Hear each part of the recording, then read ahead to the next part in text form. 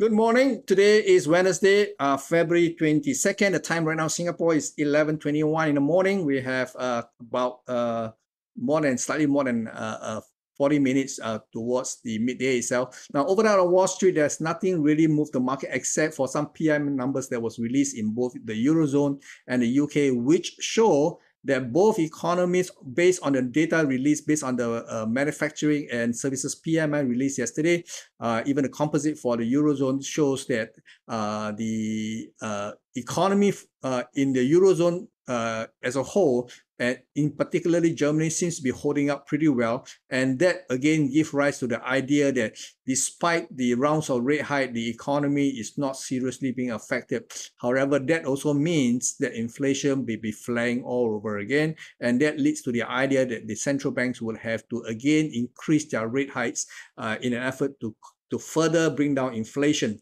Okay, even though inflation has come off a little bit, especially in Europe, we can still see that it is still very, very high. As far as UK is concerned, it's still double digit. So we are still a long way to go before we can declare victory over inflation. And that again is becoming a negative for equity markets, because if the idea is central bank is going to continue to increase its rate hikes, then of course that will be a negative for equity markets. So we can see that overnight on Wall Street itself, we can see all the major equity index has actually backpedaled to the point whereby the Dow Jones itself, which has been holding within the boundary between 33,581 to 34,334, has finally clearly broke out of its consolidation range to the downside. Now, if this market continues to edge lower, there is the possibility, if the market do a three-way pullback, then the target will be at 32,200 thereabout. Yesterday, I was talking to you that maybe the market may want to go up, and if it does want to go up, the top side is 35,500 thereabout. But now the market has clearly decided that you want to come down, so the 32,200 becomes sharply in focus. So this is where I think the market may be heading, at least in the medium to long short term. Okay, over in the S&P 500, which has the best chance to rally, it also failed to rally last night. Now the market it is coming down and broke effectively the 4,000 points. And remember yesterday I did mention 4,000 point is a crucial point because it's a round number, and the market has taken down to 4,000, and it does looks like this could end up to be even more just more than just a corrective pullback. And if the market actually trade below 39,900, it could mean something more sinister. It would mean that the market may have already top up at 4,195 and it's getting ready to resume its larger degree downtrend. Okay, and this can be clearly seen in the Nasdaq 100 knockout. The market has clearly broke below the support line, and the market is heading towards the crucial level of 11,900. Now the market is already testing the 12,000 levels, and if the market cannot hold, but I think the crucial level will be 11,900. The market goes all the way and even go and test 1,600. I think we can effectively say the market has already peaked at 12,881 back all the way back on February the 3rd. Okay, so this is going to be very interesting. We are not that far away from the end of February, so if the market continues to edge lower, and if we end up February on a very, very low note, that could be giving us a reversal on the monthly time frame. So this could be something quite serious. Okay. Over in Asia, we can see that the Hang Seng market has basically pulled back. The high 22,700 remains the high for this move here, and the market pulls back. It is still not running away yet. I have previously mentioned that the possibility market may test the 20,300 level is pretty good. And now this morning it did. The lowest traded this morning is actually here. Okay. Let me go down to the 1 hour just to show you if there's going to be any reversal signal here. Okay. Now based on the 1 hour time frame, now let me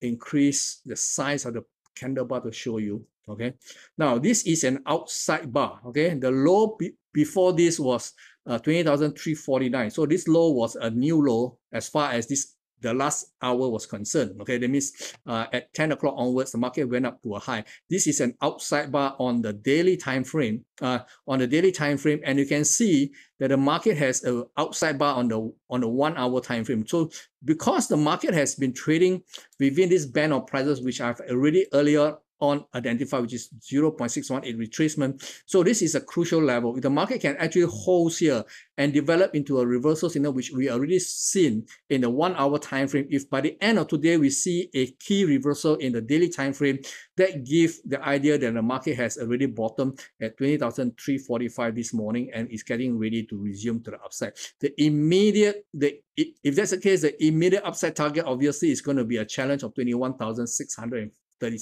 Okay, so this will be the immediate target that it must clear before it can actually have enough momentum to tackle the upside. Okay, but if the market can actually clear the upside, the longer term target is 24,800. Okay, this is still my target over the medium to long term. Okay, so because the structure in the Hang Seng is a little bit different compared to US equity markets. Okay, so over in the Shanghai, we can see the Shanghai market has tested the 3,010 level 3 times in a row, and this morning it attempts to challenge those high again. Now, previously the high here 3,310 was actually traded at the end of January, and again it tested in the middle of February on the 16th, and recently as of yesterday the market again tested 3,310, but it could only manage 3,308 and did not quite go over. And today in the early morning session, we can find that the market still wants to challenge. There is no saying that it cannot break, because if the market keep on challenging, there is a possibility it may break the 3,310. Now, this is not a very crucial level, but based on the inability to clear that gives the market a little bit of we can see that there's obviously a fight going on here. So if the market can actually take out the 3,310 levels, the immediate target is 3,350, maybe to as high as 3,375 to 3,470. So the top side remains still a possibility. We have to watch how the market reacts here if it can take out 3,310.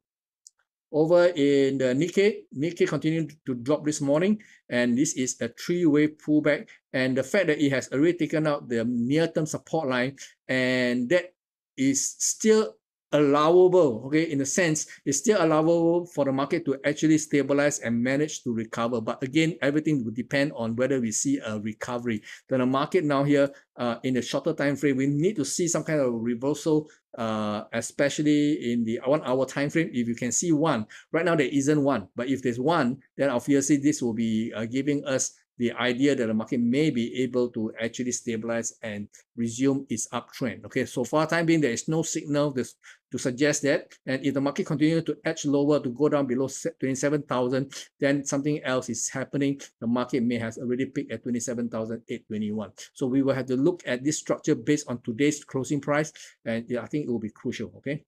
Over in the currency market, we can see that the dollar continued to edge high to 135.23 overnight. And this is telling us that the market is no longer in the corrective rebound phase. There is every possibility this market may actually be looking at something a little bit more aggressive. But again, we are still looking for evidence, okay? If the market can actually have a very strong rally, okay, to take out 138.20, then that will be giving us the comfort to say that yes, the dollar is resuming its larger degree uptrend. So target over the longer term is 139 to 139.70, okay? Over in the euro versus the dollar, we can see the dollar, the euro continuing to consolidate.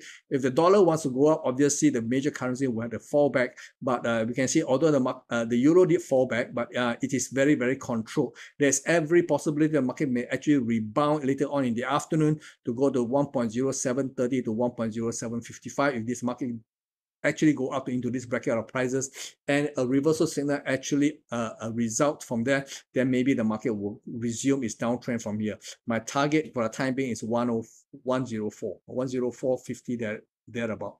I have not have any position in euro yet because I'm already short in the Aussie. Okay, Aussie structure wise is more clear cut. There is hardly any rebound. The market right now is already wanting to challenge the most recent low here, which was traded in February 17 at 0.6812. The market takes out this level, it's definitely going to go all the way to 0.6730. Okay, so again, this is where I think the market will be heading, and I'll be more than happy to take profit at 0.663540 levels. Okay, I'm really short, so I'm hoping the market will continue. What I'll do next is I'm going to tighten my stop to break even price to protect my short position. So in the event of any untoward rally, at least I won't have any risk. Okay. Over in the sterling, you can see the sterling have a very, very neat three-wave rebound, go up to 121.48, and I've gone short last night, okay, at the rebound here. And let's see whether the market is going to continue higher or it's going to continue to unravel. And if it does unravel below 1.1915, I think it's going to go towards the 1.1840. Okay, I am going to take profit at 1.1850. Okay, so the market here, it looks like there's a little bit of downside potential here. Euro versus the Canadian dollars also reinforce the idea that the dollar is not just simply a reversal, it's not simply a corrective rebound. It is more possibility a reversal of its downtrend since last September. It's getting ready to charge higher. And if that's the case, the immediate target is 136.20. Over in crude oil, we can see the bit of a pullback last night in crude oil from a high of $77.74. And if the market can stabilize, I'm already long in crude oil for quite some time now, since last week. And I hope the market can stabilize and do not go much lower. And if that's the case, then I think the market has a possibility of taking out $80.62, perhaps even $82.66 towards $83.70. Okay, so I have actually bought on the idea the market will pull back 61.8%. So this is where I bought. Okay, I bought almost near the low. Okay.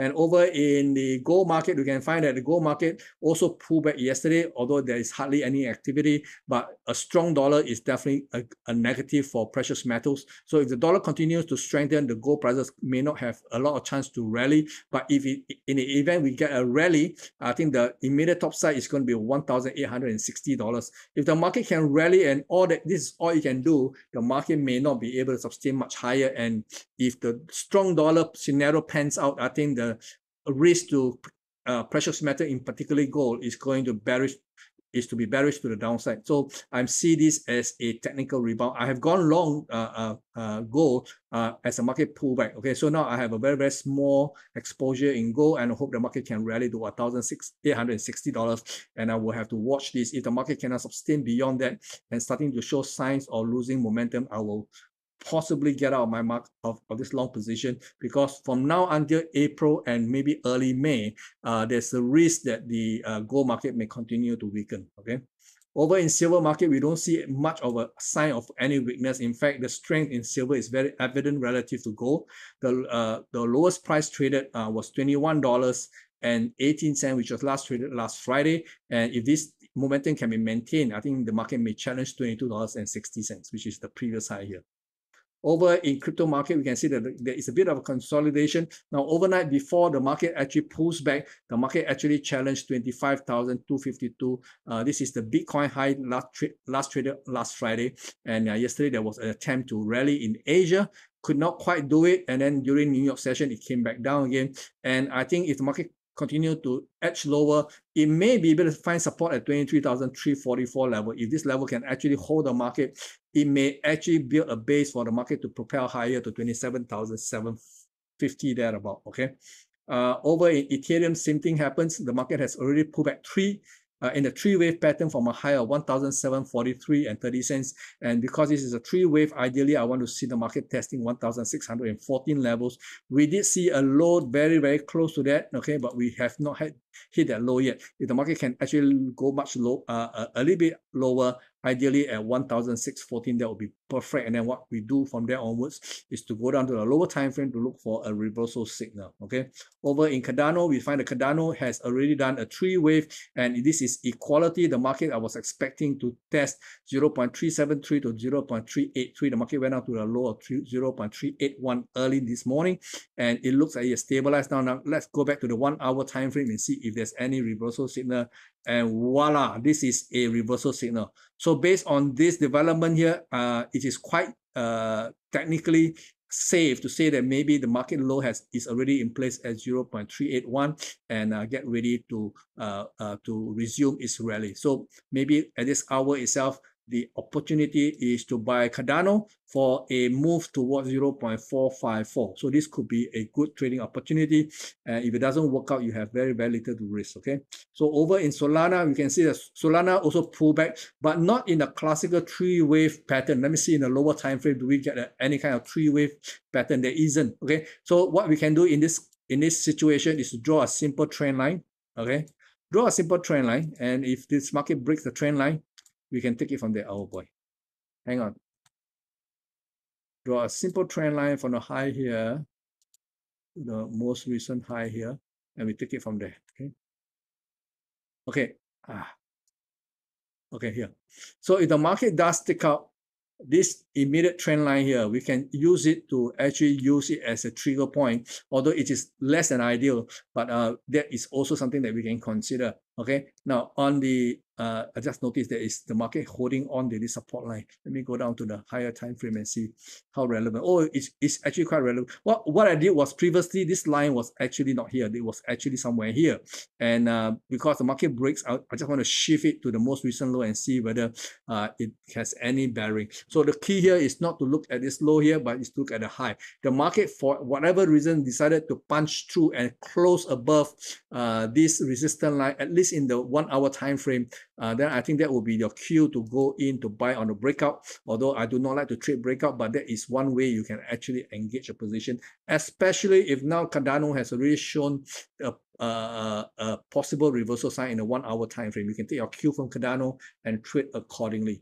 Okay, this is all I have for you for today. Now remember, this morning at 3 o'clock early in the morning Singapore time, we're going to see the release of the FOMC minutes from the February 1st meeting. So the content is going to be like who vote for what, okay, which governor is more hawkish, who is more dovish, and we can take the cue from there. But I don't think it's going to have a major impact because we already know, based on the non-farm payroll numbers, the labor numbers, and retail sales, all these numbers are telling us that the US economy is holding up pretty well, and that gives rise to the idea that inflation is not fully defeated because demand is still very much in play, and that may prompt the Federal Reserve to increase its rate hike again, and that will be a negative for equities. So this is all we can share with you for now. So until tomorrow, this is Daniel Ang checking out. Bye-bye.